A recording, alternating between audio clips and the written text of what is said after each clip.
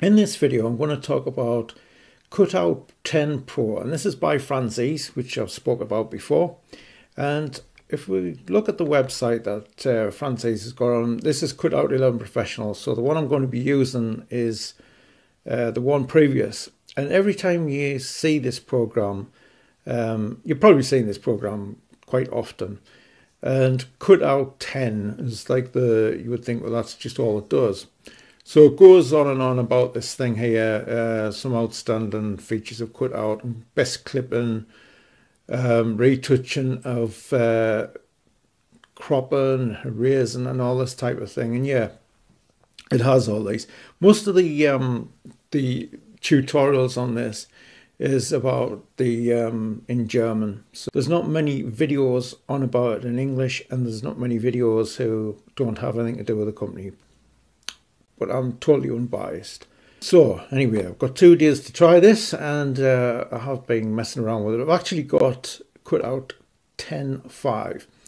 So we'll start with this interface, and one great thing, certainly from my point of view, is that it has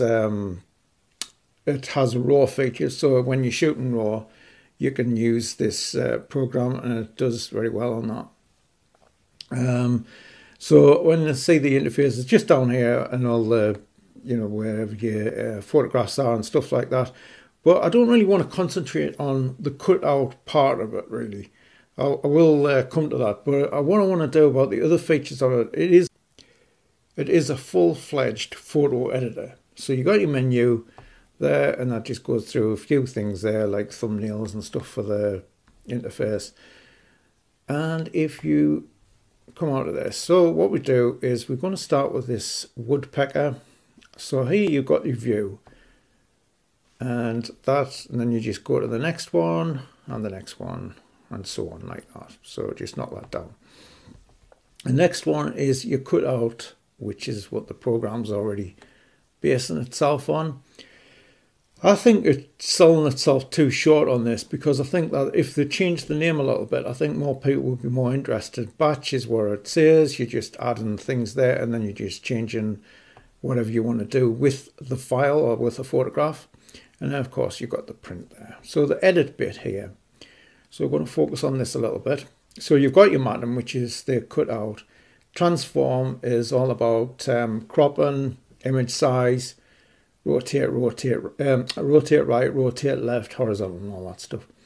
And this one here about your level, gamma, space, contrast, and brightness, adjust fill. It's also got this professional cut, which is quite interesting.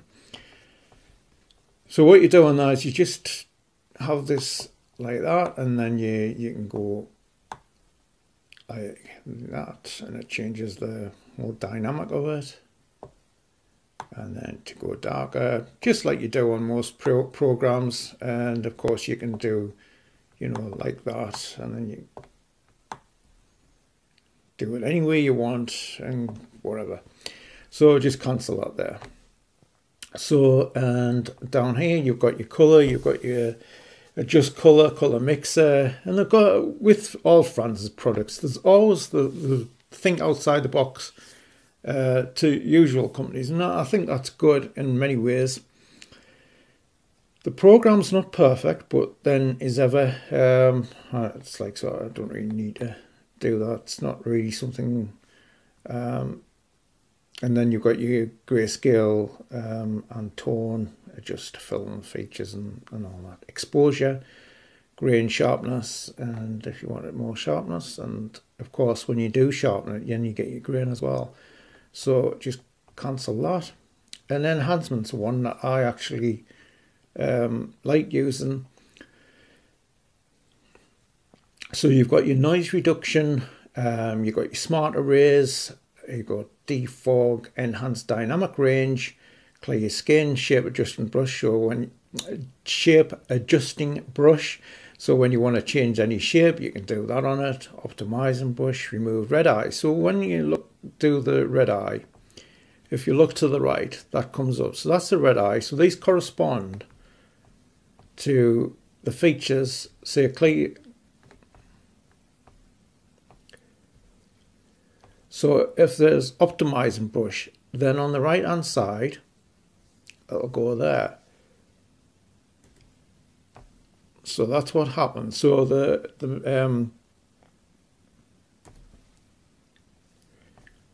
so on the enhancements, when you do that, you can you know, like sort of the tools on the right hand side is just like it's within line with each other. Another thing, sharpen and blur. So for example, if you wanted to blur a background out, style, starlight filters, gradient filters, diffuse filters, and instant filters. And here you have like sort of three, one step portrait, one step raw, and that's just basically this type of thing. But then you've got black and white, so you can put the black and white things on there. You just do that. I don't, personally speaking, I think black and white is basically just for portraits. I don't use black and white at all, really. Enhance, portrait, fancy color filters, and style. So for example, you have this, that changes that. And it's, again, it's about preference. So if you're putting these on social media, on Flickr or Instagram, Facebook, anything like that, I mean, you can put whatever you want, really. And this is, you know, it's got a lot of good qualities, this program. The one I like using is Enhance, and then you get your single HDR. And Franzis famous for their HDR program, which is absolutely excellent. I've been buying the 10 Professional one that's hasn't been out long. I have bought a few others before as well. So yeah, so single HDRs, vivid colors. And if you don't want them, you just cancel at the bottom. If you did, and then you just apply at the bottom and then OK. So I'll just cancel that. I'll go back to that in a minute because there is a bug in this. Whether it's in the 11 Professionals, probably isn't, so it doesn't really matter. If we do come over to this right hand side, like I've said, a lot of that corresponds to the from the left hand side, but on here you've got layers. So a lot of photo editing programs don't have layers. You've got areas and you've got history, and of course you can undo and redo and all this type of thing. And the other thing, as we'll go back to the cutting, so we'll do inside out, and so we go here up the top, and I'll just zoom in on that. So we've got this here. So the outside, what I use is this. I'm saying I use it, I mean I don't use it a lot, but anyway, you can go like this. Just very quickly, I'm just demonstrating. I'm not going to be in, you know, I'm not going to spend a lot of time on this particular thing. It's not, I use it sometime, but what Franzis have done here is make a full photo edit and just like concentrated on the and this is the inside, and concentrated on just one aspect of the thing. And I'm sure if they called it something else, I'm not sure about this, but I think this program might be called Turbo, or it used to be. I'm not sure about that. And things like that. So you just apply and return or whatever. I'm going to cancel that. It's not something I want to keep, but you can do things if you wanted to. Spend a bit of time, 2.5 to 3 minutes, and you should be able to change the background pretty easily. The enhancement one, it does have a flaw, and that's called the style. So just wrap this video up, and that's if anybody else wants to ask questions about this program, I'm only too willing to do it. I'm just trying to give an overview of what's going on, and like sort of independent overview. If I didn't find a program interesting, I wouldn't talk about it. So yeah, so I think it's really good, but this part isn't.